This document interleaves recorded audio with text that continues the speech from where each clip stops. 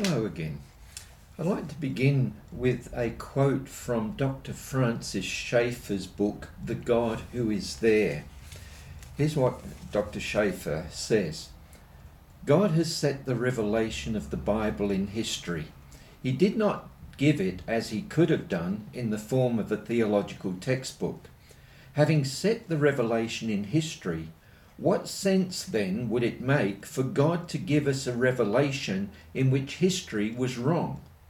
God has also set man in the universe which the scriptures themselves say speaks of this God. What sense would it make for God to give his revelation in a book that was wrong concerning the universe? The answer to both questions must be no sense at all. Christians say that the Bible is true. Now, we can't prove that in every single detail. For instance, we haven't seen heaven, so we can't prove from observation whether what the Bible says about heaven is absolutely true. We didn't exist before the creation of this universe, and therefore we cannot prove from observation that whatever the Bible says about God's pre-existence is absolutely true. But as Francis Schaeffer pointed out, there are areas of knowledge which are open to human investigation. Contrary to what skeptics say about the Bible is not a book of myths, fairy stories, or fables. The Bible contains many factual references which can be investigated. The Bible talks about history, biography, geography, biology, meteorology, astronomy, and so on. One of the frequent claims made against the Bible is that the Bible contradicts science and therefore science has proved the Bible to be wrong. Many books have been written on this subject, and I've got quite a few of them here in my library. A question to be raised in regard to this is, if the Bible is so unscientific, if Christianity is so unscientific, why are there so many scientists who are Christians? And that includes leading scientists. And if belief in God is unscientific, then why did the complexity of the DNA molecule lead Antony Flew, a former leading atheist, to change his thinking and to declare in 2004 that he now accepted the existence of a God? I can't possibly deal with the whole issue of science and the Bible in just one short lesson. But what I want to do today is to raise some thoughts about this issue. And I do stress that. I'm raising some thoughts about this issue, starting with the very beginning of the Bible, Genesis chapter 1. And at the very beginning of that chapter, we read in Genesis 1 verse 1, "In the beginning, God created the heavens and the earth." Now, some people have described that as a summary verse, a sort of heading to the rest of the chapter. So they say that in verse 1, it summarizes the fact that God is the creator. And then in verses 2 through to the end of the chapter and on into chapter 2, it explains step by step how God did that. But I must question that idea. If Genesis 1 and verse 1 is simply a summary statement, then we don't begin with the details until verse 2 and following. And verse 2 begins with these words, "The earth was without form and void." So if verse 1 is just the sort of heading, then in verse 2 we begin with the idea that the earth is already there. We've got no explanation of how it got there. And so in view of that and in view of certain other factors, then I'm led to the conclusion that Genesis chapter 1 and verse 1 is part of the creation process. The first thing that God did was to create the heavens and the earth. Now, that wasn't a, shall we say, completed step. In other words, the earth as God created it in Genesis 1, verse 1, was not the earth as it was to become, nor was it the earth as we now experience it. It says in verse 2, the earth was without form and void. So in other words, the earth was, it needed to be shaped and it needed to be filled with life. And also, if you read the following verses, the indication is that initially the earth was covered by water. So the material that formed the earth needed further work, and that takes place through the rest of the chapter. And indeed, that may well be the case with the heavens as well. Because if, in verse 2, the earth is not fully formed, then it may well be that the heavens, which were also created in verse 1, were not fully formed. And thus we see, as we go on later in the chapter, that the sun, the moon, and the stars are brought into the picture. So we have a start. God creates the heavens and the earth, and then God goes on to bring it to the way that he wants it to be. Well, so far, so good. We don't have a problem thus far. Currently, the most accepted scientific theory regarding the origins of the universe is what we call the Big Bang theory. And as Dr. David Wilkinson says, the Big Bang theory is currently the best model that science has of origins. Now, the Big Bang theory says that the earth and the universe had a beginning. That wasn't always the view, but that is now the view as a result of that concept. But the Bible's been saying that all along, that the earth and the universe had a beginning. So thus far, science and the Bible are in agreement. But as we go on, then we start to run into problems. And I want to focus particularly in this lesson on the issue of light and the stars and the sun and so forth. God goes on in Genesis 1 verse 3 to create light. God said, "Let there be light," and there was light. And God saw that the light was good, and God separated the light from the darkness. God called the light day, and the darkness he called night. And there was evening and there was morning the first day. Encyclopedia Britannica explains light as electromagnetic radiation that can be detected by the human eye. It also says that light is a form of energy and that light occupies a very narrow band of the total number of wavelengths comprising electromagnetic radiation. But we have some problems regarding Genesis chapter 1. First of all, you'll notice in verse 1 that God creates the earth before he creates the stars later in the chapter. Now, science tells us today that the stars must come first in order to provide the necessary elements to form planets.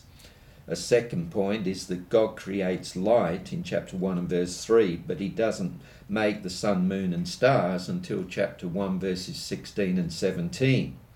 A third point, God speaks of day and night in Genesis 1 and verse 5, but again, the sun doesn't exist until chapter 1 verses 16 and 17.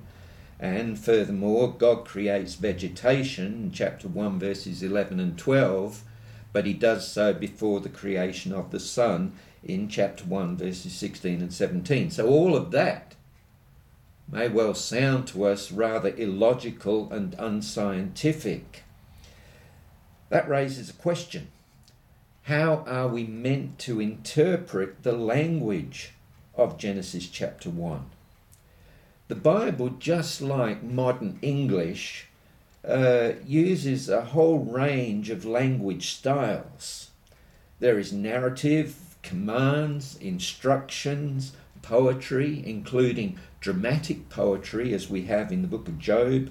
There's parables, there's various figures of speech, there's proverbs, there's verbal illustrations, and so on. And some of this is intended to be interpreted literally, in other words, in accord with the actual meaning of the words, and some is intended to be understood figuratively, not in accord with the actual meaning of the words. Let me give you an illustration here. Somebody visiting Sydney from Darwin at the moment might say it's freezing, whereas somebody flying to Darwin today might say, oh, it's boiling.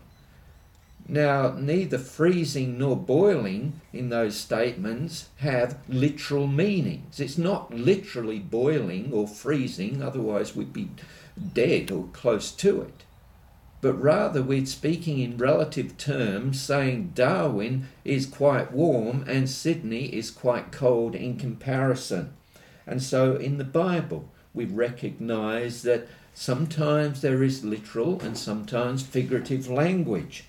In his book, God, the Big Bang and Stephen Hawking, Dr. David Wilkinson lists several approaches that people use in regard to the early chapters of Genesis.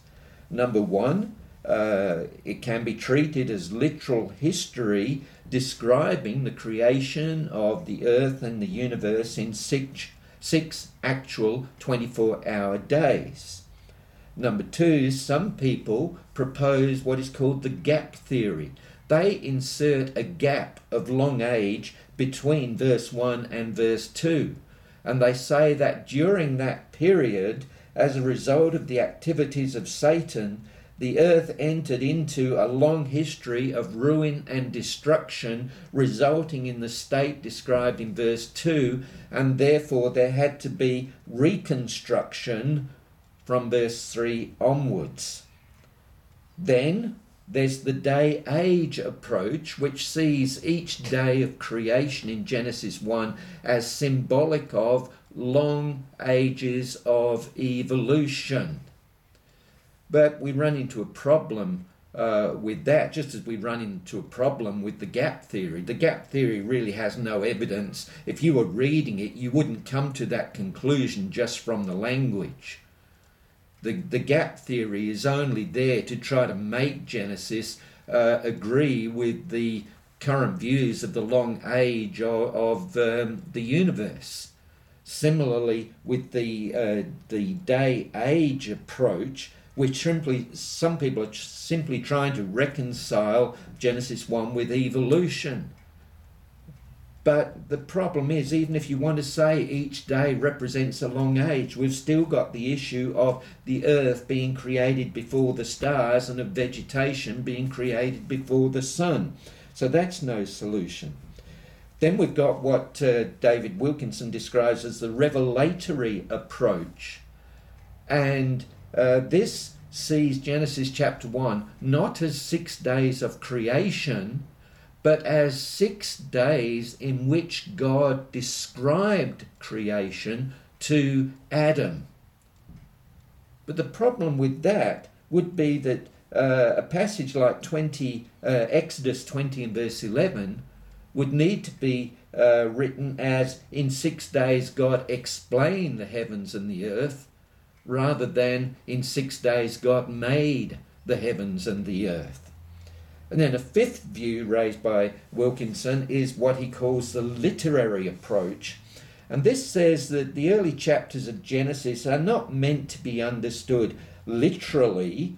Instead, they're meant to be understood as a figurative presentation, if you like, of theological rather than scientific ideas. In other words, they're an allegory in which the allegory indicates to us that there is an all-powerful God, and yes, the universe comes from God, and God rules over the universe, and God rules over humanity, but God also has a special relationship with humanity. So that's what is called the literary approach. Now, that last one, that literary approach, would be quite appealing to a number of people, because we wouldn't have to worry about any attempt to harmonize Genesis with modern scientific theories regarding cosmogony, biogenesis and evolution. However, I have a problem with simply regarding the early chapters of Genesis as merely figurative. There's several problems here. If the early chapters are merely figurative, then when do we start taking the Bible literally? What passage is there that tells us to switch from figurative to literal understanding? Now, some people might say, well, maybe the whole Bible needs to be taken figuratively. But as I said at the beginning, there are many, many parts of the Bible which show themselves to be historically, geographically, biographically accurate, to be literal. And then also, if Genesis, particularly chapter 1, is meant to be taken figuratively, then what do we do with verse 1? In the beginning, God created the heavens and the earth. Do we take that figuratively as well? Did God or didn't God create the heavens and the earth? And in fact, another question is, well, is God himself to be taken literally or figuratively? Maybe the idea of God is not accurate. Well, I can't go along with that because, as I've talked about in various other lessons, there's enough evidence, particularly the life, death, burial and resurrection of Christ, to point to the existence of God.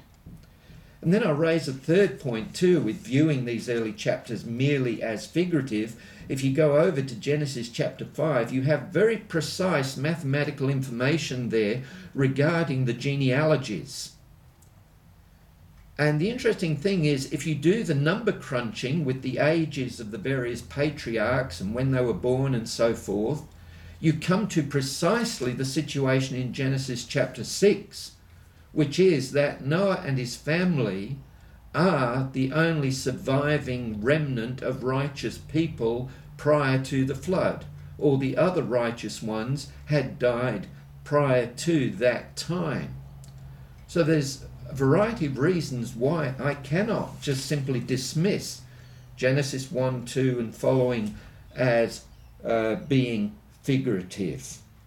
So it's here then that we come to a parting of the ways, and we have to acknowledge that there are differences between particularly Genesis chapter 1, the biblical account of creation, and modern scientific theory. Even if we choose to talk about parts of Genesis 1 being taken figuratively, we've still got a clash, because I come back to the fact that the Bible says that the earth existed before the stars, which goes against modern scientific thinking, and that vegetation preceded the sun, which again goes is in contrast to modern scientific thinking. Or just plain scientific thinking for that matter. So here then is a major question. Is it possible and logical for an all-powerful God to talk about creating light before sun, moon and stars, and to create vegetation before sun, moon and stars? Well, an initial thought is this: the sun is not the only source of light. In my reading, it talked about two sorts of light, luminescence and incandescence. Luminescence is light, is where an object at relatively cool temperatures is a source of light. And I would imagine that this includes bioluminescence, which is the situation where you've got certain fish and certain insects that produce light in darkness. So you've got luminescence, and then you've got incandescence, light emitted as a result of heat. For instance, stick a piece of wood in a fire and you will see that it will eventually be glowing red. Now, I'm not saying that that solves the whole problem, but I'm saying that it is a consideration that we are not absolutely dependent upon sun for light to exist. And in fact, if we have God in the picture, then the Bible reveals a number of occasions in which God strongly produced light apart from the sun. For instance, when God brought Israel out of Egypt, it said that he led them at night by a pillar of fire, and that wasn't just providing light for one or two people. That was sufficient to provide light for thousands of people so they could see where they were going. Or if we go to Matthew chapter 2, verses 1 through to 9, we have there the Magi who were led to Jesus by what is called a star. That star brought them from the east to Jerusalem and then led them south to Bethlehem, even pinpointing the house in which the infant Jesus was. Now, we can't explain that as a natural star, as a planet, as a comet, or as a meteor. So God there was using some object of his own making to guide these men. You go to Luke chapter 2 and verse 9, you have the glory of the Lord which lit up the night sky around the shepherds after Jesus was born. And then if you go over to Acts 9 and verse 3, you have the fact that a light from heaven flashed around Saul of Tarsus as he was approaching Damascus. In fact, we have Saul's, or Paul as he later was known, Paul's account of this over in Acts 22 and verse 6, and he says it was a very strong light. As I was on my way and drew near to Damascus about noon, a great light from heaven suddenly shone around me. A light apparently greater than the noonday sun. So you have these various references to God providing quite powerful light. And so if you go back to Genesis chapter 1 and verse 3, if God provided an alternate source of light, and the earth was rotating as it does, then that would explain at that point light and dark, day and night, evening and morning, ever before God created the sun. But that in turn leads to another question. Why would God do it that way rather than creating the sun right from the word go? Well, on one hand, I have to say, well, really, I don't have the answer to that question because I don't know the mind of God. But I remember having to consider this years ago, and I thought about it, and I thought, well, it may well have something to do with what humans would start doing later on. You see, the Bible tells us that God is able to anticipate the future. He foresees issues that that will arise, and he's able to make plans to deal with them. For instance, you've got an illustration of that over in 1 Peter chapter 1, verses 18 through to 20, which talks about how God planned redemption through Jesus Christ ever before he created the world. He knew that sin was going to be an issue, and it says there in 1 Peter chapter 1 and verse 20, Jesus Christ was foreknown before the foundation of the world. God had made plans long before the earth came along. Now, if God was able to foresee the problem of sin, then you'd say that he also foresaw the way in which sin would occur, the various forms of sin. And it says in Romans chapter 1, verses 24 and 25, that one problem was that human beings would begin to worship the creation rather than worshipping the Creator, God. And that raises the concept of sun and moon worship and also of astrology. And even though some may not worship the moon, they still see the moon as a sort of divinity. Now, by describing the creation as God does, by doing it that way in Genesis chapter 1, what was God indicating? That the sun nor the moon were of priority. They were not of the greatest importance, and they were certainly not deities. In fact, the earth existed and the universe existed before sun, moon and stars. And this idea that the stars guide your destiny is also ruled out. Something to add to that, several writers point out that in Genesis chapter 1 verses 14 through to 19, God doesn't say sun and moon. God simply says lights. He doesn't give them names. Just indicate that's what they were. They were just lights. They were not deities. They were not controlling human destiny. They were just physical objects put there by God to achieve a certain function. So, where does all of this lead us? Well, I know that I haven't proved Genesis chapter 1 to be scientifically acceptable. I haven't proved modern scientific theories to be wrong. But what I've tried to show is that there are thoughts and explanations for what Genesis chapter 1 says and the way in which it says it. We can't just dismiss Genesis chapter 1. And you say, well, why does the Bible have to be so difficult? Well, the Bible itself acknowledges that there are some parts more difficult than others. For instance, we go over to 2 Peter chapter 3, verses 15 through to 17. And the Apostle Peter there says that some parts of Paul's writings are difficult to understand. And if that's the case with some of Paul's writings, it's certainly the case with other parts of the Bible.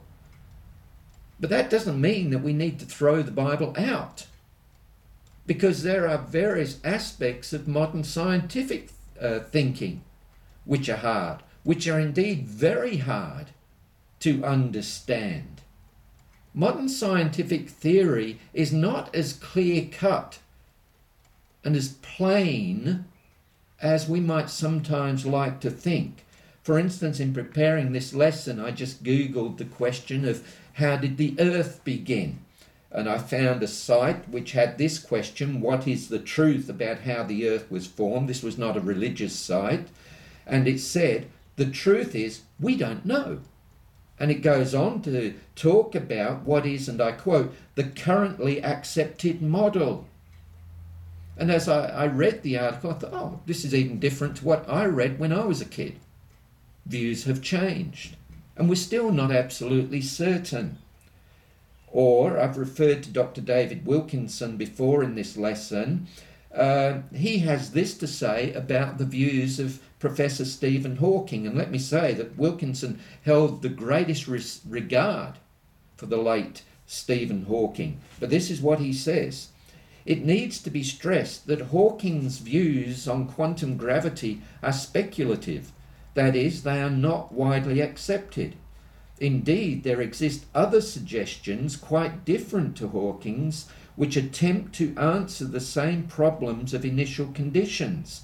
Hawking's former collaborator, Professor Roger Penrose, argues for a different theory based on gravitational entropy.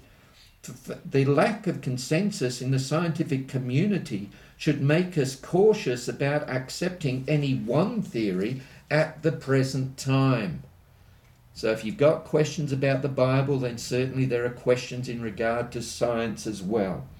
I cannot explain every detail of creation, but there are many aspects of the Bible and of Christianity which I can understand and for which I do find abundant evidence. The Bible tells me that there is a God who created the universe, and on the basis of the evidence, I believe that. The Bible also tells me that beyond creating the universe, God also provided a Saviour in the form of Jesus Christ, who was crucified and then raised from the dead. And on the basis of the evidence, I certainly believe that. The former atheist, Anthony Flew, changed his beliefs and came to believe in the existence of a God because that is where the evidence led him. And in regard to God and the Bible, let me encourage you to consider the evidence and to see where it leads you.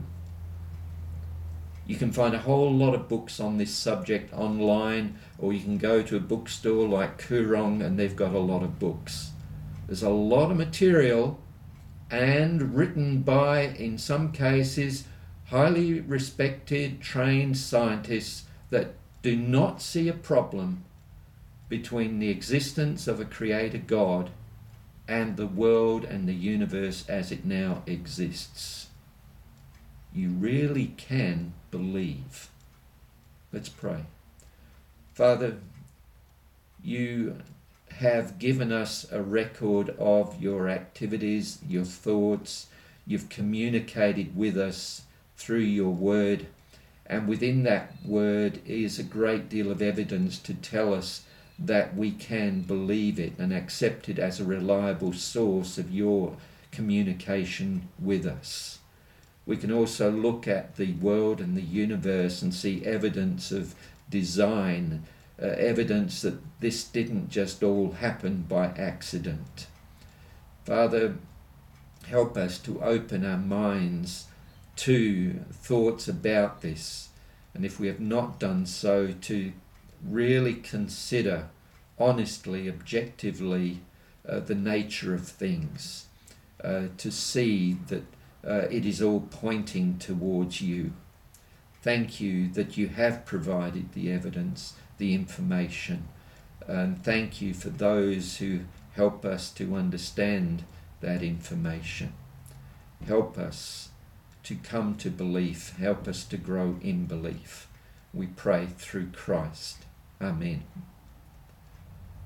I realise there's a lot more to this subject, and I do again make the point there is a great deal of material available on this if you would like to explore it. And you can get it online or places like Koorong. Look after yourselves in the week ahead. If we can be of help, you've got ways to contact us. You've got various links that appear on screen. And I hope to be with you again next time. Until then, look after yourselves. Bye for now.